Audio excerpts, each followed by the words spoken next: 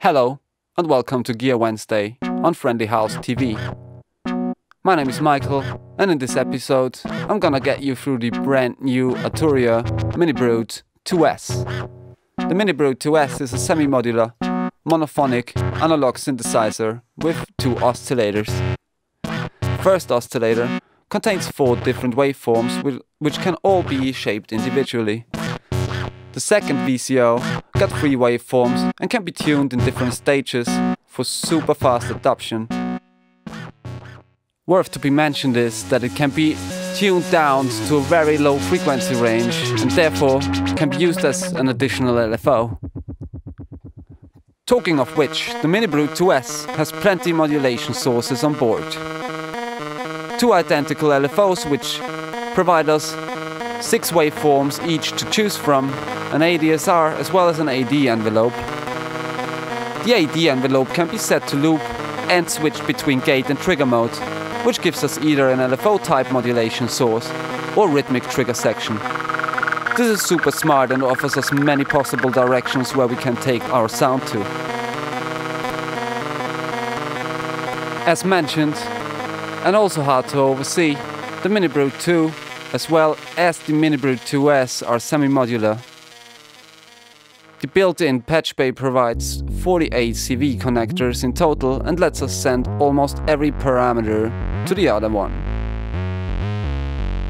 It really didn't take me long to kind of find myself in a very exciting situation with the little big brutes.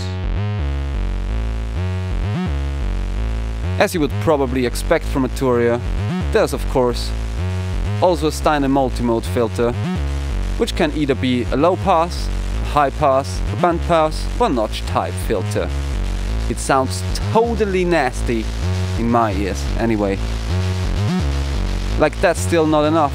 The Minibrute 2 and 2S got built-in frequency and ring modulation to make the patch have more overtones and sound even more exciting, if you want so. The brute factor is something interesting which needs to be explained quickly. It basically feeds the main VCA's output signal back into the filter, a feedback. Be careful with your speakers, they might get an overtone overdose. Last but not least, and that's the actual difference between the Minibrute 2 and 2S model, is the sequencer section. And they made the sequencer quite powerful. It basically is a 3-track sequencer with up to 64 steps per pattern, can save up to 64 patterns. Obviously for gate, pitch and velocity, but also for LFO sequencing, envelope sequencing and other CVs.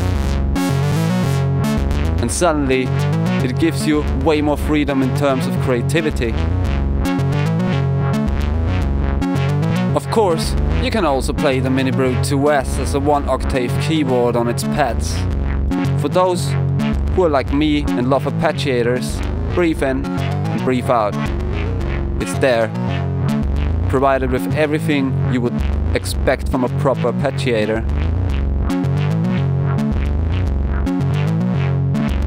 So overall, I have to be honest and say that I was quite skeptic before I started the preps for this review, but did experience a very positive surprise. This is a beefy sounding monster. Don't forget to like and subscribe. Thanks for watching and see you next time.